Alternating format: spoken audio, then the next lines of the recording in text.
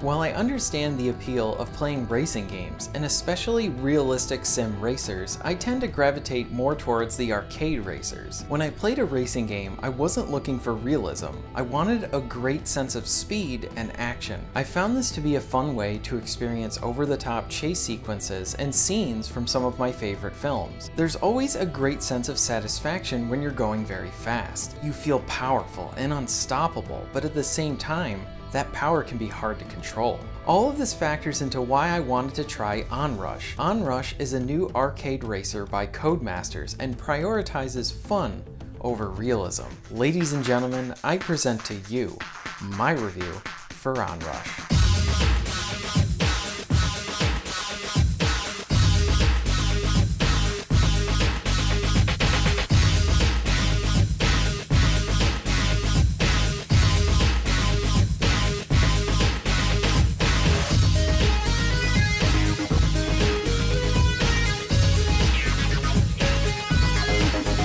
In most racing games, your goal is to complete the laps before your opponents and hopefully end in first place. Onrush is a little bit different than that, as it focuses on objectives within a race rather than just being first. Onrush is composed of 4 different race types: Countdown, Lockdown, Switch, and Overdrive. Countdown focuses on having you essentially race in a time trial against the opposing team.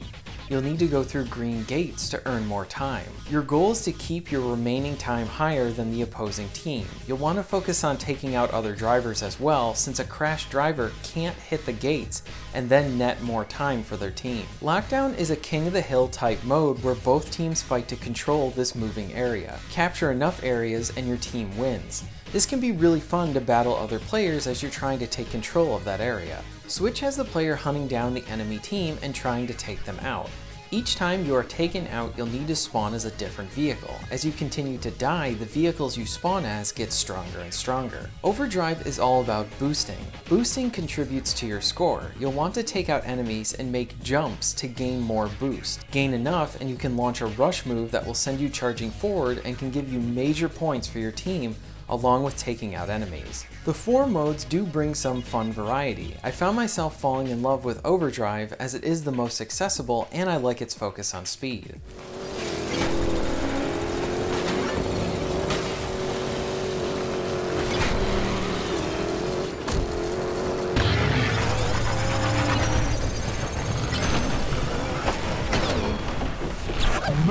Tsunami.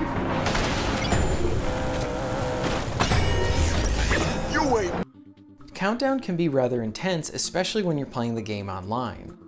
While I do like that Onrush focus on doing something different by not focusing on regular racing for any of its modes, I do hope that they patch the game in the future with a traditional race option, and maybe other creative objective-based modes. Another thing that separates Onrush from other racing games is its focus on playing as a team. Each of the modes I mentioned are all team-based. In most games, they focus on your own success, and here you are continually contributing to the success of the team. Since most of the modes are point-based and not based on being in first place, you feel like you're still contributing and winning even if you're not the best driver. Though being within the top 3 for a race does show where you need to improve your skill and better on your opponents, with Onrush you'll work with your team to maximize points, as each of the different cars have different passive buffs that provide you with more speed. Some allow you to gain more speed from jumps, or drive closer to enemies and then you'll get speed that way. Some cars are better for taking down enemies. If you want to focus on speed, you can focus purely on the motorcycles and just dodge all the cars. These 4 modes are featured in the campaign, online, and custom matches. You can play the campaign missions in online co-op if you want to. I didn't experience long wait times for playing the game online and mostly found it to be a smooth experience. I do like the visuals and mostly great performance to the game.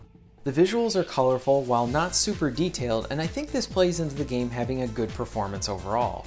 There were a few noticeable small instances where the game had a minor half-second stutter, but that was about it. Noticeable and annoying, but it wasn't detrimental to the fun of the game. While I did like that Onrush allowed you to play co-op online, I feel like the game would have been perfect for local split-screen play. Even if the engine could not handle the preferred 4-player split-screen, I would have loved to just see 2-player split-screen within this game. And this would work well with the game since it's all about being on a team and teamwork. The developers have commented about about this, and while I do love to see split screen and I would love to see it in the game, I don't think it's gonna happen, but I'm gonna hope anyway. As you play the game, you'll gain experience for various activities and challenges.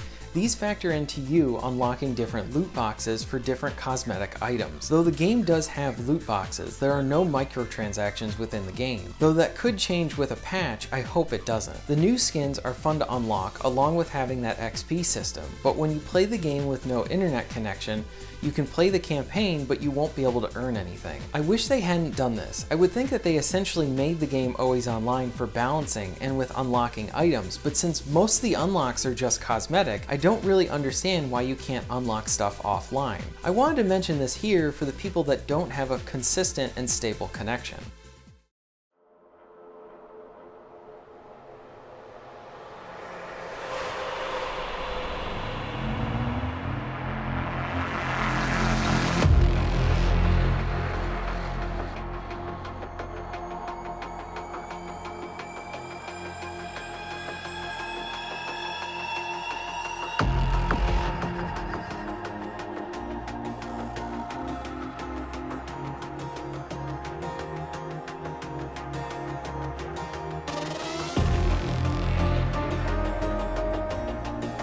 I wanted to take a few minutes to discuss the developers of Onrush. A friend of mine informed me about the team that made Onrush. I didn't realize that this was made by the Evolution Studios team. If that name sounds familiar, it's because they are best known for the MotorStorm series and Drive Club. In March 2016, Sony shut down the developer. Many articles pointed to Sony's disappointment with the reception of Drive Club as the reason for this. I haven't tried it, so I can't speak to the quality of the game, but I do know that it does have its fans. While March of 2016 did not have good news for Evolution, the following April was much better for them. Codemasters acquired Evolution Studios. Codemasters is no stranger to racing games, so this seemed like a perfect fit and a great opportunity to share knowledge and experience between the current and new staff. I had the pleasure to play the second MotorStorm when it was originally released, and it was and is a fun experience and my kind of racer. There are some similarities between MotorStorm and Onrush. The most obvious ones are those vehicle classes that you saw in both of the games and the awesome motorcycles. Both games have a great sense of speed and deliver on that high-octane action. It is great to learn that Evolution Studios was given another opportunity to continue to make racers and build on their craft. Overall, I like what the Evolution team has done here with Onrush. Onrush takes a unique approach to its arcade racing roots and attempts to change things up by having the players focus on objectives. By focusing on objectives, the game inherently encourages teamwork as each player must work with their team to win the match. While the matches can be chaotic, there is a great rush that comes over the player while racing and upon obtaining that victory. The 4 modes, Countdown, Lockdown, Switch, and Overdrive, bring enough variation to keep the matches feeling different enough from each other, while also making you wonder about additional objective-based modes the developer may cook up for additional content or a sequel. It's great to see Evolution get a second chance to make a new racer for the current generation. And Onrush is a fun racer that helps fill that void left by the summer months as we wait for many of the major releases this fall. If you have some friends and you're looking for a new game to play, then I'd recommend you check this one out. Thank you very much for watching. If you enjoyed this video, check out some of my other ones. If you'd like to help support the channel, check out my Patreon links at the end of this video and the description down below. Thanks again, and I'll see you next time.